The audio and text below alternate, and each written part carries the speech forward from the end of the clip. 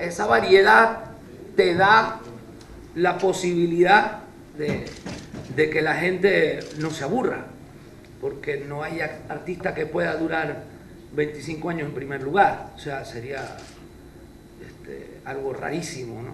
Y yo pienso que lo importante aquí en esta carrera, y lo aprendí una vez de un amigo mío que lo dijo, y lo importante en esta carrera no es precisamente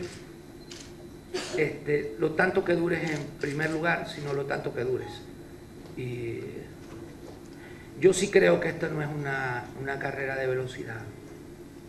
Y sí creo que esto es una maravillosa carrera que no tiene fórmulas, más que voluntad, ganas de trabajo. Yo siento que todos nosotros tenemos talento, todos, cada uno tiene un talento. Estoy seguro que cada uno, aunque no lo sepa, tiene un talento, un regalo que Dios le ha dado. Eso significa el don, ese don que tenemos todos, ese regalo que Dios nos ha dado. No todos lo ponemos en práctica porque no todos sabemos cuál es el propósito que tenemos en la vida. Pero ese don, ese regalo gratuito que Dios nos regala, que Dios nos da, pues yo lo descubrí a tiempo y lo he venido desarrollando pues toda mi vida. Mucha gente que me va a ver o que está del otro lado de la pantalla no se entera que tiene un don.